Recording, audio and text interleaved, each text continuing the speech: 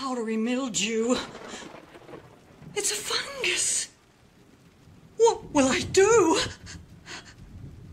My gem squash.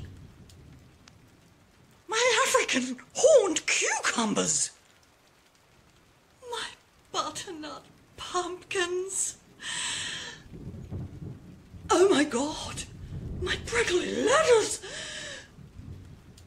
Did I mention my African horned fucking cucumbers?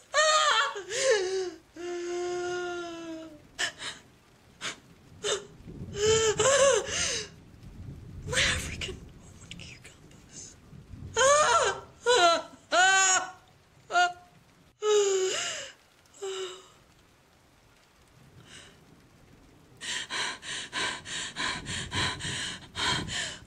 I'm going to have to commit fungicide.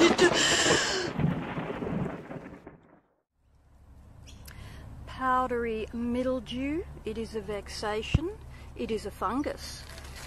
It's very easy to recognise. It creates these spots on the leaves and they are white and powdery. It will eventually kill the leaves. Actually, these little fellows here, these little yellow ladybugs, feed on the fungus, as you can see here, caught red-handed. Cucurbit plants seem to be particularly vulnerable to this fungus. That is plants from the Cucurbitaceae family, so that includes pumpkin and squash and gourds and zucchini and melons and cucumbers and things like that, these viney things with leaves shaped like that. This fungus loves a humid environment, so be careful with these kind of plants not to water the leaves. And if they are growing in shade or semi-shade, in particular, watch out for this fungus, which tends to affect the lower leaves. Just keep an eye on them. Having said that, it rains and this fungus is pretty ubiquitous. So you can prepare a fungicide to treat these plants, and I'm going to show you how to do that. Already, I'm ready to make my fungicide. Here are the three secret ingredients, and you probably have them at home. The first one is baking soda or bicarb. The second one is a liquid soap. You can use washing up detergent. And the third one is any kind of vegetable oil. This is the only one I have. And you need to mix a teaspoon of each of these three ingredients into 1 litre of water and put in a spray bottle such as this.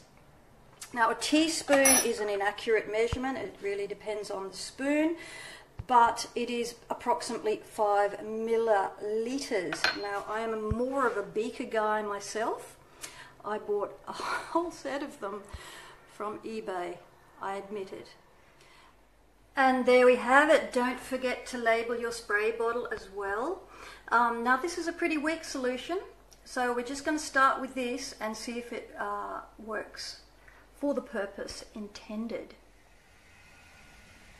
So here I am back at my powdery mildew infected African horned cucumber. Now, this is going to be bad news for fungus. I'm just going to spray it on the affected areas. Make sure you do this at around sunset, because the sun may burn the leaves with the oil in it, or do it on an overcast day, as it is today. You can do this once a week.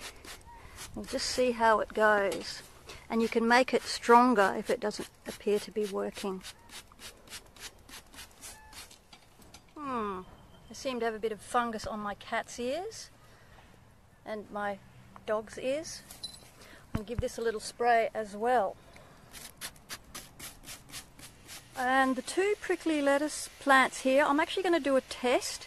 I'm going to spray one of them and not the other to see how effective it is, because the fungus might die off a bit as it gets hotter. Though these are in the shade, so this is not good.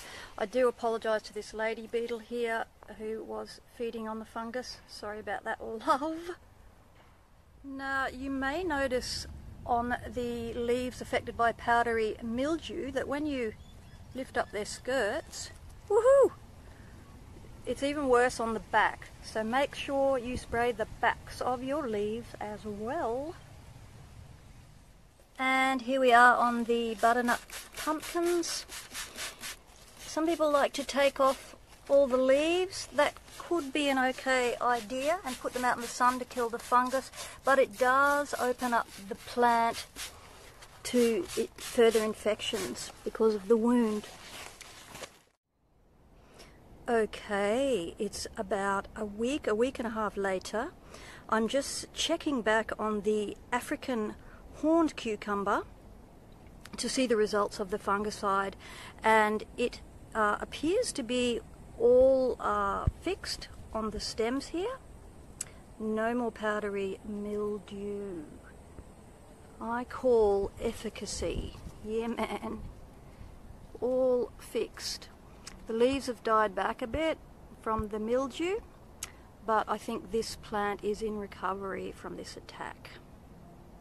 Top marks! Over now to the prickly lettuce, where I did this tray scientific experiment where I put fungicide on this one and not on this one. Now, quite clearly the fungus has abated from the one on the left. Not sure if it's 100%, probably should keep it up a bit more. But this one still has quite a lot of mildew on it, you can see. So I'd say this fungicide has been a success on these plants, pretty much. Here is the butternut pumpkin vine that I sprayed earlier. Now some of the leaves seem to have died back from the powdery mildew, as they do, but otherwise the powdery mildew would appear to be absent from the stems and leaves. I will probably keep up the fungicide to the lower part of this plant because they are very subject to this disease. So just keep an eye on these things and give them a bit of a spray when you see them, and you should be pretty right.